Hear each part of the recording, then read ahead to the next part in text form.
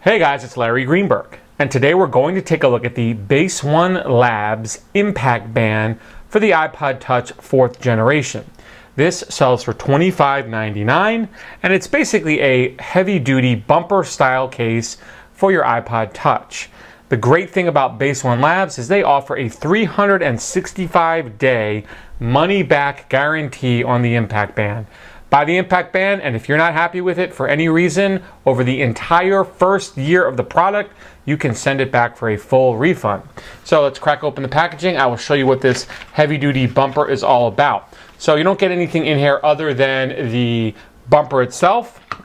You can see it's made from a heavy-duty kind of rubber material, and it's super thick, probably as thick as the bumper for the iPhone 4, maybe even a little bit thicker. But remember, we're putting this on the iPod Touch. What's cool about it is it's kind of beveled just like the iPod Touch is, so it matches the shape really nicely.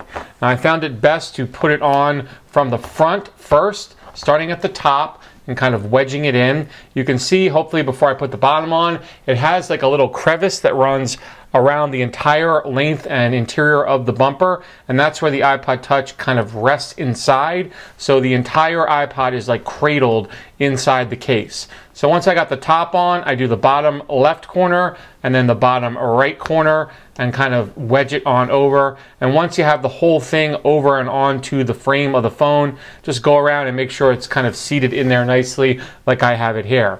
So let's take a look at the case up close. I do have a screen shield on the front of my iPod Touch. It works just fine with this version of the ImpactBand. What I really like about the tremendous amount of lay on the table design that this case offers is it doesn't interfere with typing. They've gone over and made several versions of the ImpactBand and improved upon it during each variation, and it just keeps getting better and better. The bumper part does not in any way infringe upon where your thumbs or fingers go when you're typing with the case. It fits really nicely. It's just tight enough so that it's hard to get on, but it doesn't move when it's on here. It's a really nice fit. On the bottom, you can see the single large cutout for all of the ports and everything, including the 30-pin connector, the headset jack, and the speaker. I was actually able to dock this in my iHome clock radio with it on, so no issues with docking, which is great.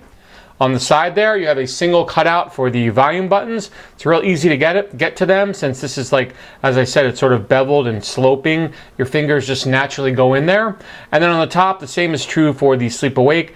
You can access it no problem at all. I venture to say it's even actually a little bit easier than some of the other cases I've tried because it's sloped down. The tip of your finger just fits in there really nicely when it comes to activating the sleep awake. And then on the bottom, you also get the same amount of lay on the table that you do get on the front. So you can lay it down, with the screen up or the screen down, and rest assured that no part of your iPod, be it either the screen or the chrome back, is going to come in contact with the surface you're laying it down on, which is really cool. I mean, many bumpers offer some lay on the table, maybe for the front, but not so much for the back. This thing is heavy-duty protection. They have a bunch of tests on the BaseOneLabs website where they dropped the ImpactBand with the iPhone inside, and it survived drops from several feet up in the air.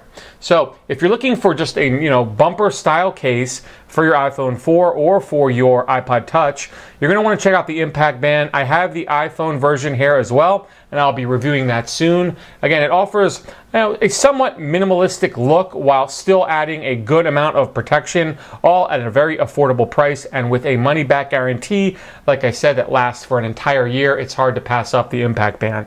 So check the link in the video description where you can learn more about the ImpactBand for the iPod Touch. Look for that review of the iPhone 4 version soon. As always, if you have any questions about this case, you can drop me a line. Otherwise, you have a great day.